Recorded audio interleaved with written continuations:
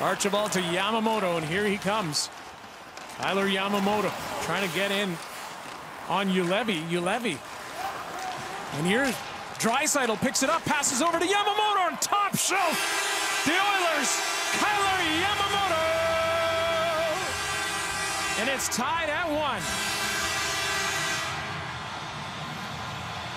And it's the dogged work by Yamamoto that sets this all in motion. He's in on the forecheck, a little chip in charge. It's Tyler Myers, the big man, that closes him off along the wall.